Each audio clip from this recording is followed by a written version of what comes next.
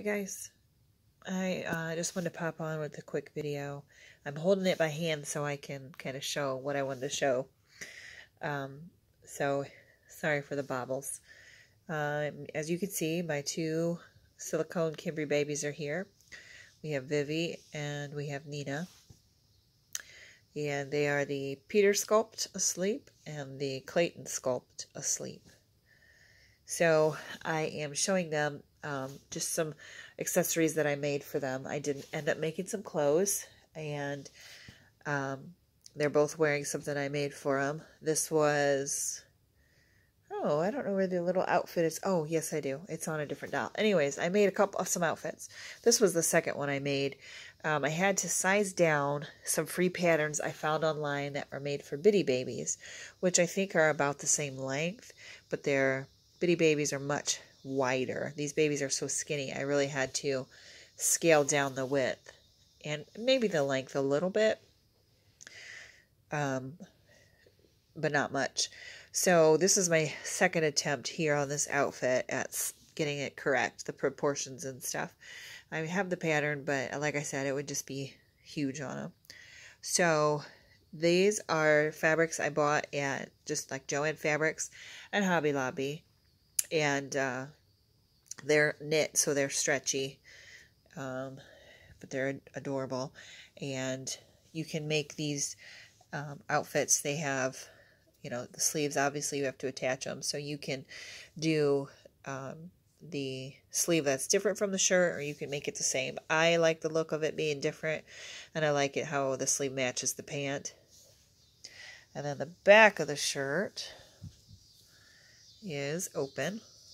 This is just some Velcro, which you're probably not supposed to say on YouTube because that's trademarked. It's hook and loop closure, but you can see that. And it goes all the way down the shirt. The whole back opens up, which I think makes it real easy to dress a silicone baby because you don't have to put anything over their head. And these girls have big heads, so the opening in the back is really nice. And then the waist is just elastic. So she has on just a regular diaper. I did make a diaper too, which she's wearing. I'll show that too. But this one is just a regular long sleeve top. I did add little banding to the bottom of these pants. There's a little cloud peeking out there. I gotta sneeze just a second. Happens every time. It seems like I start a video, I get sneezy and stuffy. And so anyways, we were just at music practice, and the house we practiced at today has a dog, which I am quite allergic to. And so I am a little extra sneezy. But anyways, so I did add a band to the bottom of these pants, but the arms are just a regular seam. And then the bottom's a regular seam. The neck's just a regular seam, if you can see. So, anyways, really cute. Pretty thin, just some thin knit material. And then, let's see, I made a couple more different ones. Well, here's the diaper, first of all. It's just a little cloth type diaper. This is made out of flannel. Now this one, I got a diaper pattern from Bitty Baby.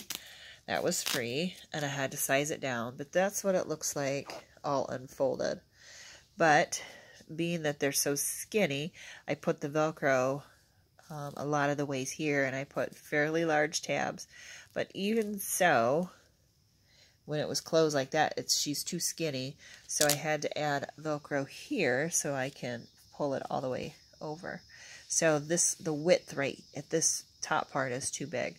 So when I made another one, I altered it. Let's see if I can pull these down just a little. There we go. So she now has a new diaper, and it fits her. They just meet right there, but they're still Velcro in the same spots. I just made it shorter, this part shorter, so that her little skinny belly would fit better. See if I can pull these up one-handed. So this is the last outfit I made after I've been kind of, shall I say, perfecting it. I've made adjustments and things. Let's see, get that down.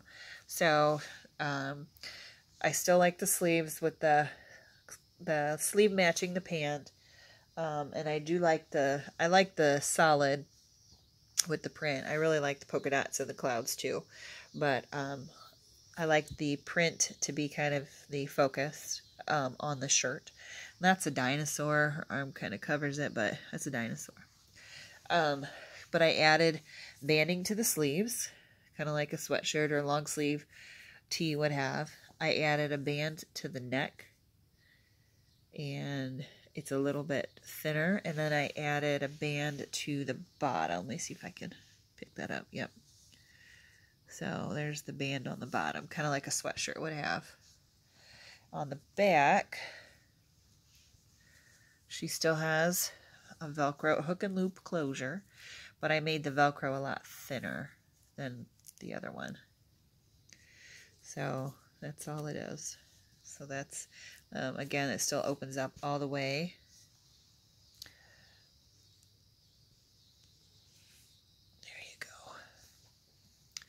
So the pants are slightly long. I'm having to pull them up off their heels a lot, but I like how that fits. I custom the fit to the waist. Their headbands are just from Walmart, the dollar headbands that I really like. In fact, at my local Walmart, I found a bunch of new colors.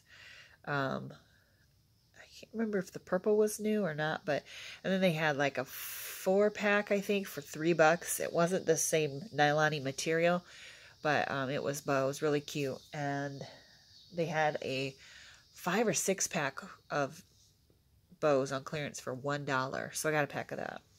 But some other things that I've been making, I'll show you. This outfit's super cute. These little pants here with the little like arrow kind of things. And the shirt that goes with it is this one. Now this was the first one that I put a band on the top, and it's too thick.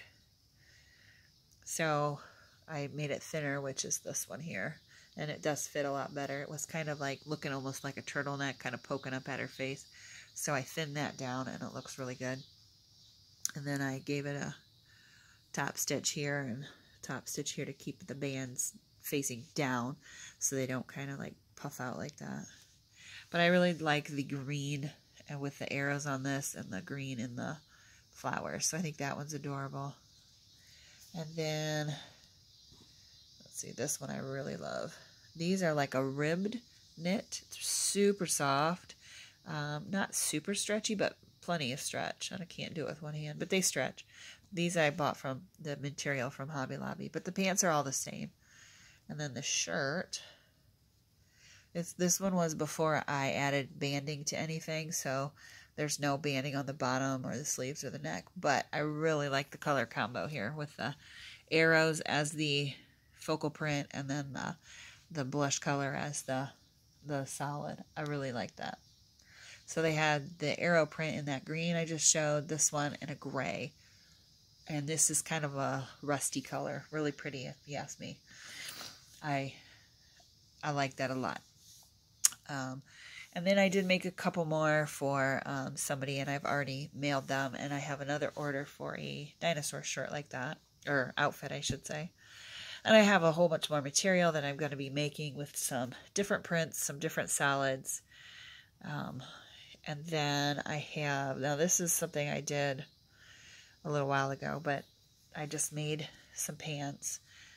Let's see, I think these, if I have, let me see here, there's no tag. I believe these were just regular, yeah, these were 3 to 6 month pants that I just cut them down. I took off the waistband and cut it down here and added the elastic back, and the same with the legs. I trimmed them and took out some width, so these fit her really, really good. Actually, would this match? Let me see. Not really. It's not tearing, no. Anyways, what I did make to go with this was this top. Now, this was an 18-month size onesie that I cut down, and I made it into a t-shirt, short sleeve t-shirt. And this fits her really good because it's pretty narrow. And then I just made this little hat to go with it. I put a little bow on it. So that's an outfit. That's the first one I made for her. And then I remembered I had this pattern, and I just had to figure out the sizing, cut it down and trim it down, whatever, and customize it, and worked real good. Looks adorable, and I'm going to be selling some. So far I only have it in 15-inch size. I will be working on an 11-inch size, but obviously I'll have to cut it down, trim it down a lot more than this. But I would like to work on that at some point. The other thing I found that I wanted to share was this bottle. Look how tiny it is. I'll put it by her. It's just super tiny. I found it at Goodwill. It was brand new, still in its package. It was just a single bottle. I'm trying to get the cap off. Hold on a minute. I'll grab sorry, I'm wiggling to get the cap off. But look, it's just super tiny. Look how tiny that nipple is. It's tiny. Came with one of those stoppers that you can put on the inside. You kind of see it in there. So when I tip it, it doesn't go into the nipple because that stopper's in there, but then I don't have to seal this with any kind of silicone or anything. And the bottle has fire trucks on it, which is more boyish, but I didn't care. It was just so cute and so tiny. I thought it would be perfect for these girls, and it does fit in their mouth. Let's see if I can, might have to, oh, there we go. Let's see if I can go over here. See how it's in her mouth? So it fits perfect. Now, I have to work a little harder to get it in Nina's mouth because her mouth is smaller. Let's do it this way, and tighter. Vivi's mouth is big. So Vivi can easily take it, but I say that and then I have trouble. There we go. But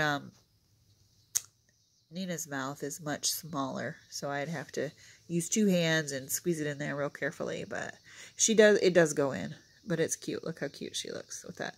And see how tiny that is? It's kind of like her size.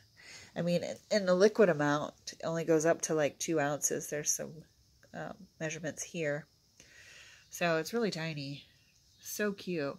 Obviously, it's made for preemie babies, but I just thought it was adorable and had to buy it. It was like $1. So I thought that was a pretty cool find. A little teeny tiny thing. So what I use inside of it, I put some fabric softener. I got it at the Dollar Tree. It's just a small little liquid fabric softener because I don't use that in my dryer here. But I have it for dolls. And then I put a few drops of vanilla in it to give it a little less white color, like it's milk. Like mama milk, and so that's how I do it to try to make it look a little more realistic than fabric softener. But the consistency or the texture, the thickness of the liquids is nice. I like how thick it is. Breast milk is fairly watery, but I think this looks pretty good. I don't think it looks exactly like it, but I think it looks pretty good. So anyways, I just wanted to come on and share that, the outfits that I've made, and then my cool little bottle find. I found this blanket too, which is really pretty. It's that muslin, and I don't know if these are, I think they're flowers. I was thinking they were oranges or peaches. I'm not sure if they're flowers or peaches, but whatever they are, they're really pretty. I've never seen a muslin blanket with this print, so I picked that up too. So that's all I have. It ended up being like 14 minutes, so I guess it wasn't super short, but I really love these babies, and I really enjoy making things for them. And like I said, I plan to make more sizes, and hopefully I'll have some more people that would like to purchase. I'm doing that through Facebook. So keep watching. I've got more stuff coming, and I'll see you next time. Bye.